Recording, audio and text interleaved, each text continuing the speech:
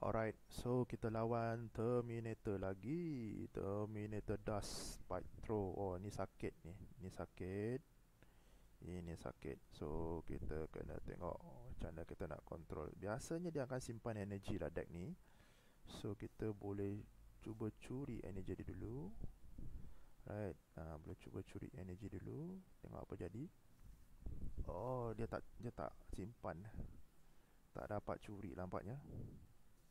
Bagus jugalah. At least kita tahu dia tak dapat spike throw kita. Dua pumpkin. Tambah satu. So dia zero energy sekarang. Okay, kita boleh. Okay, kita boleh buat macam ni. Sebab kita nak lock dia punya pokok kan. Kita nak lock pokok dia. Alright. So fear memang kena kat last. So pastikan kita punya card fear ni letak last sekali. Lebih sesuai lah.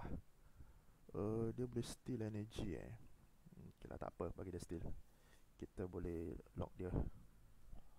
Tengok dia keluar 4 card kan. Kita lock. Kita boleh fear dia supaya dia boleh hilang 2 card. Itulah cara dia control. So 1, 2 ni dia tak dapat guna, nampak? Buzzer hotbar dengan buzzer apa ni? Serious. So sekarang dia ada. Kita boleh buat apa? Sama juga. Kita defend. Kita boleh curi energy kalau nak. Boleh. Tapi kita pastikan fear kita kat last lah. Kita nak curi boleh. Kita boleh all out sebab rasanya dia akan keluarkan card dia. Dia ada 3 tadi. 3 energy. So 1, 2, 3, 4, 5. Okay, cukup. Okay, jom. Dapat curi tak? Dapat 1. Dia dah rugi 1. Boleh curi 2 ni. Rasanya abang rasa boleh curi 2 kali ni. Wah, ni sedap ni. Dah lah kena stun. Curi lagi 1. Cantik. So kita control dia punya card. Kita control dia punya energy. Inilah cara. So memang kena slow and steady main lah. Ni kena ikut. Jangan macam ni buat tau. Jangan fear dulu. Dia kena apa? Snare dulu baru fear. Right. So yang ni susunan cantik. Kita fear dia dulu. Tak ada. Kad bukan kad aqua. So agak rugi sikit. Kad bukan kad aqua. Ni abang nak simpan fear ni. Abang hanya nak chain saja sebenarnya. Sebab boleh nak atau nak bunuh dia. Tak dapat bunuh pun. Okey lah, kita fear je lah. So dia keluar lagi 2 energy. Dia slowkan kita. Dia kena stun balik. Agak sakit ni. Satu kena stun, satu kena fear. Dia pun jam sekarang. Dia pun jam. Okay. So satu kena stun, satu kena fear. So sebenarnya kita tak perlu buat apa-apa sebenarnya. Kalau abang lah tak perlu buat apa-apa sebenarnya.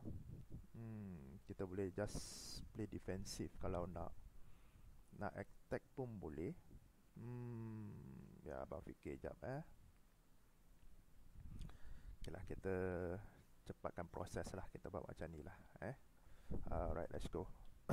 Sebab dia dua-dua dia takkan keluar kad. Sebab dia pun takut kan. Kalau dia keluar kad, dia pun kena dia kena fear, hilang 2 kad. Sini pun hilang lagi 1 kad. Dia pun nyanyi, tak tahu apa nak buat dah. Okay, so yang ni lagi 1 lock. Tengok kita lock lagi sekali dia kat tengah-tengah dia punya flow. So kita dapat lock dia. So kita dapat chain tu. Lepas tu yang ni untuk defend kita punya. Tak ada dah. Okay lah, boleh lah. So dia keluar 4 kad. Tapi dia kena lock 2. Fear dia kena lock 2. Perasan tak? So dia rugi lagi 2 com pula tu. 1 com, 2 com. Dia memang jam lah. So dapat tak curi energy? Tak ada dah. Okay, kita kena stun pula. Okay. So next kita kena maintain abang tak nak keluar kat sini, abang keluar kat sini. Kalau keluar kat sini pun okey gak, untuk bebaskan kita punya ni, kena com ni. Okay, kita keluar kat sini lah. Kita bebaskan com kita. Oh lama, kita belakang kena stun pula lepas ni. Tapi at least kita ada poison counter lah. Alright. Dia akan jalan dulu, tapi kita tak dapat nak com. Damn. So kita buat macam ni lah, stun dulu. Alright, kita lepak-lepak dulu. Tengok apa dia buat. Dia akan stun, tapi dia kena com juga.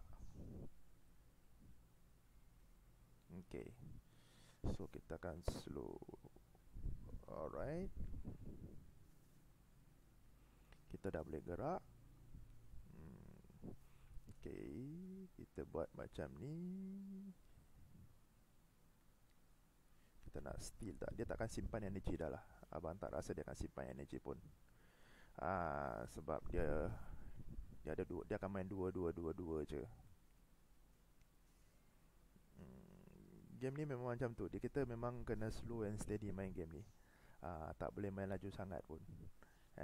Aduh, kena lagi.